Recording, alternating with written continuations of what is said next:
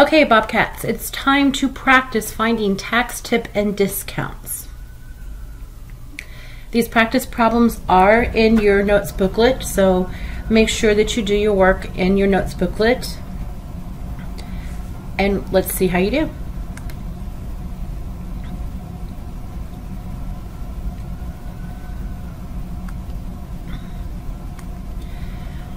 A new pair of noise reduction headphones sell for $140.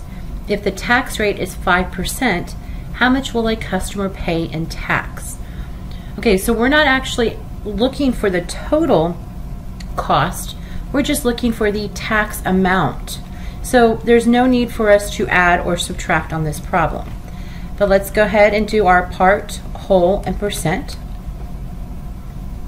What is our whole amount? Well, it's the cost of the headphones, which sell for $140.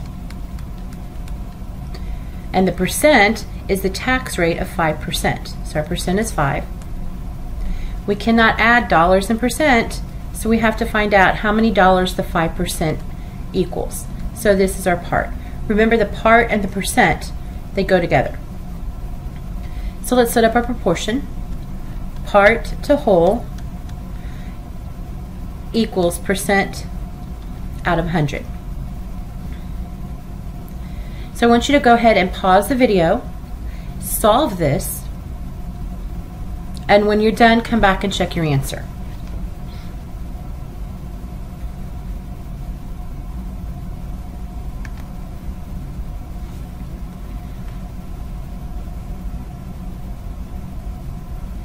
Did you get $7? That the customer would pay $7 in tax? If you did, great job. If you put your answer as $147, then you found the total cost of the headphones plus the tax. And the question just wanted the tax. So you were almost there. If you did not get the $7 for tax, then go ahead and pause the video and take a look at how I solved this proportion and see where you made your mistake. If you still have questions, then come and let your teacher know.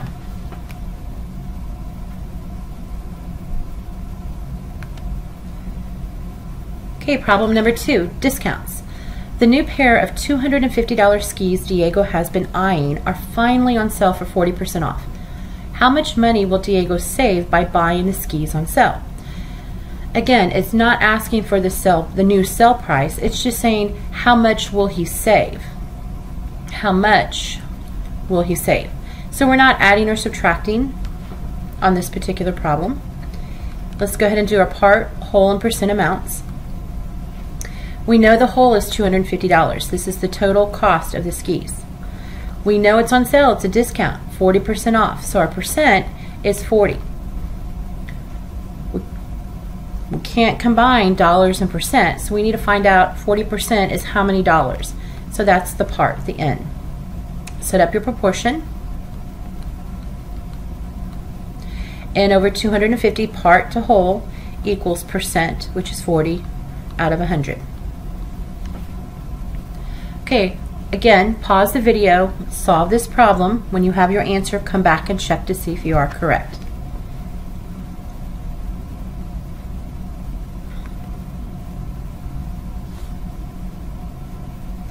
Did you find that the discount amount was $100? If you did, great job. If not, pause the video, take a look at the work shown to see if you can find your mistake. If you can't find your mistake, ask your teacher.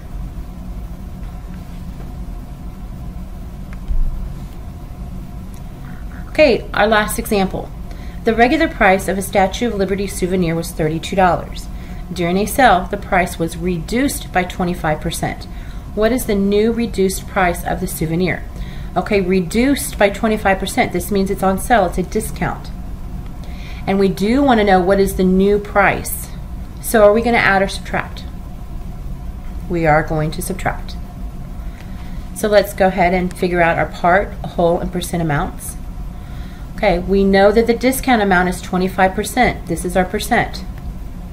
We know that the cost of the souvenir, the original cost, is $32. So this is the whole.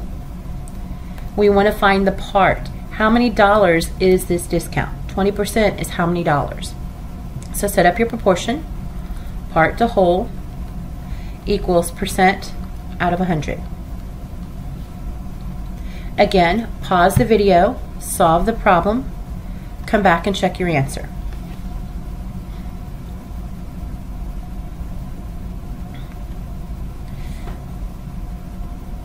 Did you get that the new sale price is $24? If you did, awesome job. $8 is the discount amount. And then you have to subtract it because you're looking for the new price, so you have to subtract that from the original price of $32. And that's how you got the $24. If you did not get the $8, then pause the video, find your mistake. If you're still unsure what's going on or what kind of mistake you made, talk to your teacher. Good job, Bobcats.